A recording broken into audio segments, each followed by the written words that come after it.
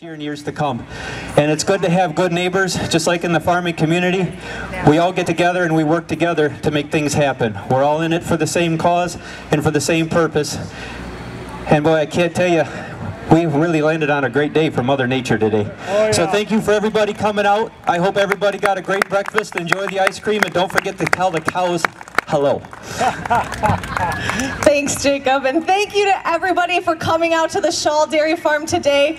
I have talked to so many people who are tied to this family. This family does a lot for their community. They host the FFA Food for America here at the farm. They even let me and other FFA members show their dairy cows at the county fair. Things like that you don't hear about every day. And for those reasons, I really want to thank the Schaal Dairy Farm for hosting this breakfast. As you can see in your brochures, the farm started way back in the 1800s and it got passed down. Mike bought the farm from his family and he passed it down to Brian and Renee. Mike and Kathy have 3 kids, Brian, Greg, and Emily, and they all have their kids of their own except for Emily, of course.